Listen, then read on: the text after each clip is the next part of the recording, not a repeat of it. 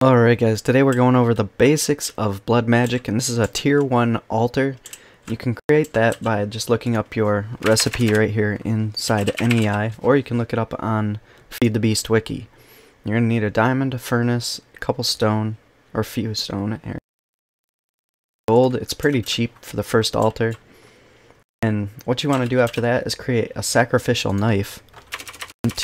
That will basically sacrifice your own life. It's pretty cheap. Make this little thing. Now, notice there's no blood inside of our altar right now, or life essence, whatever you want to call it. So we're gonna sacrifice our own life, but we'll eat it. Yep. And you just right click and it's gonna take part of your health away. And as you can see, as my health bar is going down, off to your left, the pool of blood inside the altar is raising up. And if you look here, you can barely see it on the right side. It says we have 600 life essence in there. So we just got to keep going until we get about 1,000. Be very careful not to kill yourself, because you can kill yourself by clicking this too many times. As you can see, my life's getting pretty low. Now we got 1,000 life essence in there, we can actually start doing stuff with blood magic. The first thing you want to do is get a piece of normal stone, and I don't have it in there, so we'll have to grab it real quick. Stone like this right here. And what that'll do is place it inside the altar. Start to convert it. You can see the particles that are coming off it, and it's going to turn into a blank slate that we use for something later on. So we just right click that out of the blood altar. We're just going to toss that in the chest, and I want to grab it quick because this will make it easier to get blood from. Next we want to make a weak blood orb, and that just takes 1 diamond. I'm going to take this diamond and place it. Now this actually takes quite a bit of life, so we're going to shift click this blood. We need to take the item out. Alright, so shift click the blood in there, then we can do that. So you can see the particles working, and that means that converting this item into a blood magic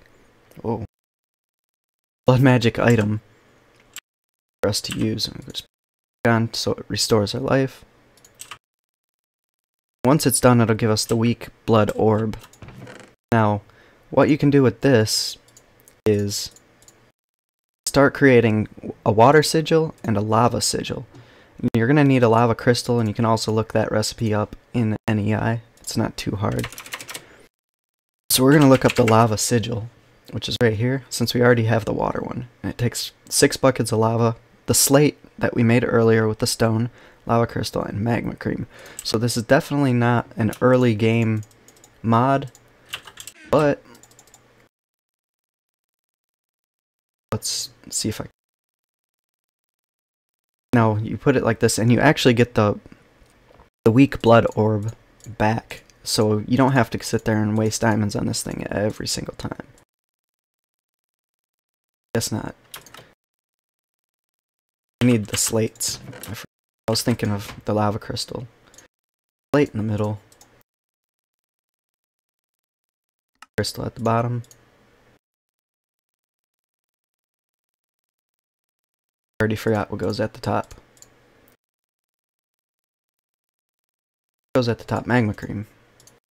Now we got a lava sigil, and it gives us our lava crystal back. Keep making these. You don't have to create a lava crystal every single time. Now that we got a water sigil and a lava sigil, have infinite water source. You can also place lava down, and it costs life essence. So you can make obsidian with this. You can whatever you want with water and lava, but it's absolutely infinite. But as you can see, it does cost life points if you don't have enough area. And as you can see, the diamond here that we left in there before has converted into the weak blood orb. Now, as far as I know, this is all you can do for the first tier of blood altar, there may be more things, but I'm not aware of them yet. We'll cover that in the second video, which will be tier 2 of the blood altar. So that's it for today.